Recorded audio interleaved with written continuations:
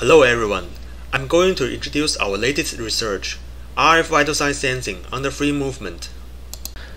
Continuous tracking of vital signs can be instrumental for eliciting healthy behaviors and early diagnosis of diseases. For example, increase in resting heart rate is associated with cardiovascular disease, and the scale of resting respiration rate is associated with acute stroke. Although current wearable technologies such as wristbands and chest vests can monitor vital signs, they are uncomfortable for continuous use and unsuitable for people with skin allergy and dementia. Radio frequency signals, as an alternative medium, can overcome such limitations and enable contactless vital sign sensing. In the past few decades, radar has been extensively explored as an RF sensor for vital signs. The basic principle is that the rhythmical heartbeat and respiration-induced chest movement reflects and modulates the RF signals, which can be detected by radar using phase, frequency, or Doppler feature extraction. Correspondingly, different hardware and signal processing schemes have been investigated to enhance the sensing range and accuracy. Most of the existing vital sign sensing systems work under controlled settings, where the human subject stays still in front of the radar. Several recent systems investigated restricted mobility scenarios, where the subjects may perform in-place typing, fidgeting activities, or move the body regularly back and forth. However, in practical scenarios, the subject may engage in a much wider scale of body activities, such as walking, household chores, fitness exercise, and random limb stretching. Such ambulant activities may intensively distort the radar signal pattern, immersing the vital sign-induced features, thus inhibiting the perimeter estimation. To our knowledge, RF-based vital sign sensing under ambulant daily living conditions remains an open challenge today. In this paper, we propose a general model to remove the motion artifacts and enable RF vital sign sensing in ambulant conditions. Our model builds on insights from physiological and medical research, which indicate that human vital signs can be affected by body movement in a predictable way. We thus use a radar sensor to detect vital signs along with motion intensity. Specifically, we opportunistically call on the radar sensor, using it to obtain a baseline heart rate and respiration rate estimation only when the subject is static.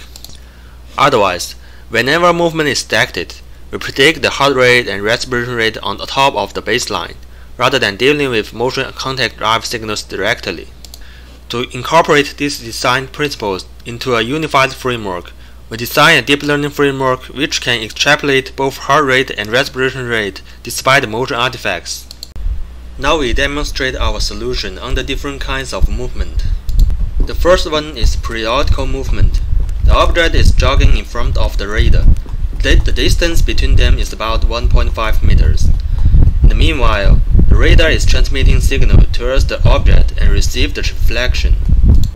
We first extract the movement power from the reflections using the proposed movement detection module. The movement power reflects the intensity and the frequency of the movement. Each peak of the curve corresponds to a maximum speed of the movement during jogging, such as waving arms. Then we estimate heart rate and respiration rate using our customized LSTM modules respectively. These modules accept movement power as input and output real-time heart rate and respiration rate correspondingly. We showed an example of real-time heart rate estimation curve and corresponding ground truth collected by professional equipment. We can find that the estimation is very close to the ground truth, indicating that the effectiveness of our model. Now we test another kind of movement, random movement. The object is doing some arbitrary motion, such as turning around and raising arms. We can observe the movement power that is show a completely different patterns to previous movement, which does not contain regular peaks. Although the movement pattern has changed, the LSTM could still learn the correlation between movement power and vital signs and show low estimation error. This shows the generalization applicability of our solution under different kinds of movement. Now let's demonstrate existing methods on the same test environment, which use frequency analysis to extract vital signs. This is the phase variation curve under periodical movement, and the corresponding frequency spectrum. We can observe fierce interference on the phase variation, which distorts the regular vibration of respiration and heartbeats. Also, From the frequency spectrum, we cannot observe sharp peaks in the spectrum lies in static.